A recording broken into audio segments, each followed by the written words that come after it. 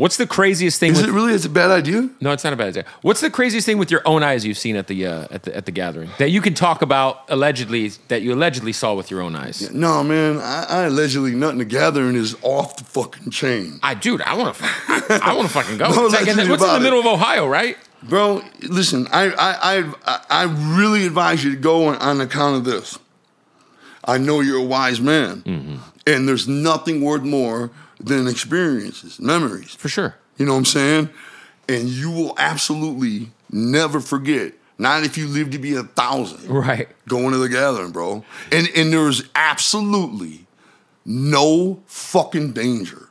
Right. That's the biggest misconception. Wait, didn't somebody get booed off stage? Was it Tila Tequila? Yeah. That I saw. And then who was the, unless you're an artist. Unless you're an artist and they don't like you. Because wow, what a weird thing. I just said there's no danger, and then you're like, what about Tila Tequila? Unless you're an artist. Absolutely, you're right. Because there has been rappers that they've thrown shit at. Fuck yeah, my heroes, bro. I've seen some of my heroes go down and leave the stage. You know what I mean? Wow. Like who?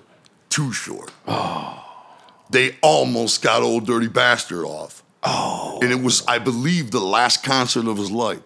Wow. Oh, you had ODB at the gathering? Right before he passed away, yeah. That's crazy. Yeah, were you able to talk with him when he got there? Who was up there? Somebody ran up there with ODB. That sounds and was crazy. Like, because they were throwing shit. Yeah. And ODB was starting to get mad, you know. I mean, they throw shit. That's what they do. They're not always trying to hit you. Right. They're just throwing shit. Look in the air. Yeah. They throw shit. There's just shit flying everywhere, you know, right. Including at the stage, you know.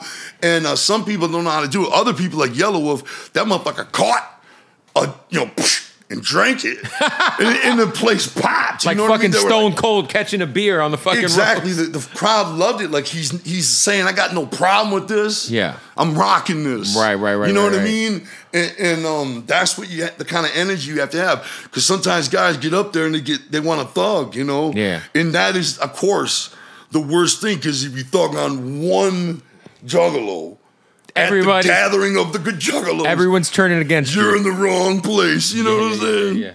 Yeah. No, that's crazy. I didn't know you guys had ODB. Or even if you're up there trying to act like you're too cool to be there, than them. Right. And you know what I'm saying? The only ones that ever got away with clearly looking harder than them was fucking last year. Who played last year? The main group. I can't remember. I'm getting so dumb. Not Suicide Boys. The other those dudes. I know who you're talking about. City Morgue. Yeah. City Morgue. Yeah. City Morgue. City Morgue goes up there, bro. They killed it. Fucking slayed them. Wow. Like, they love that wicked shit. Fire. The City Morgue is a version of wicked shit. Yeah. And Suicide Boys. Listen to them. They do that 3-6 Mafia shit. Yeah.